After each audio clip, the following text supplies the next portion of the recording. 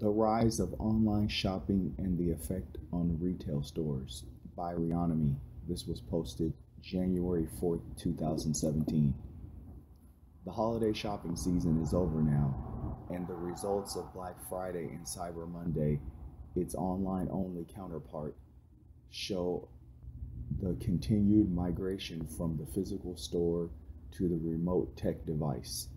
Research firm First Data reported that online sales accounted for 25% of all transactions over Thanksgiving weekend, up from 18% the prior year.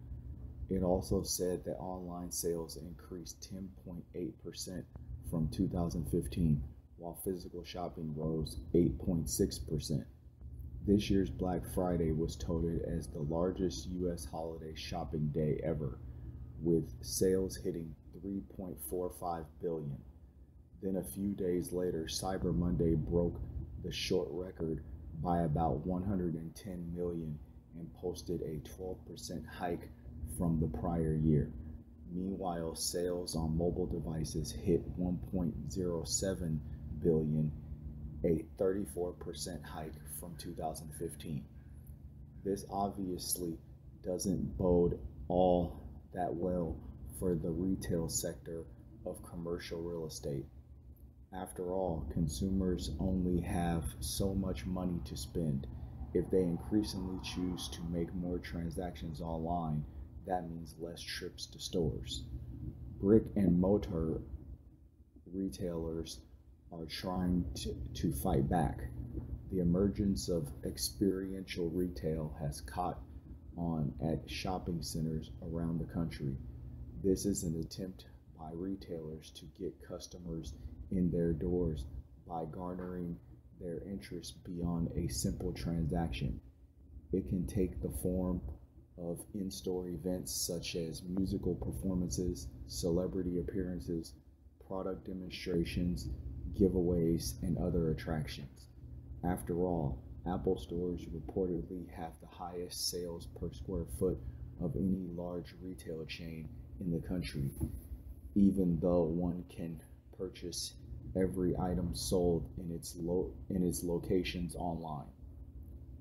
The problem is that a retail chain that has hundreds of stores will have trouble incorporating this in all of its locations. After all, experiential retail comes at an operational price. Retailers are already paring back stores. Many of these closures can be blamed on overexpansion coupled with a major increase in online sales. That said, many chains are likely cannibalizing themselves with their own e-commerce business.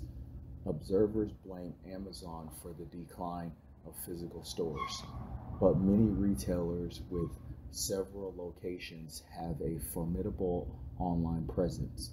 For example, found in the top 10 largest online retailers are Walmart's second, Staples' fourth, Macy's fifth, the Home Depot sixth, Best Buy seventh, Costco Wholesale ninth, and Nordstrom's 10th. Amazon sales might be just under half of those combined, but those traditional retailers obviously attract the interest of online consumers. Online retail sales are not going to slow down. As a result, we are going to see more store closures. However, many wrote the mall's obituary nearly 20 years ago, but there are still plenty of very vibrant retail venues across the country. Retail real estate executives and their tenants have always adapted to changing economic environments with creativity as well as access to the right commercial real estate research. One never knows what new physical shopping format and concept the future will bring.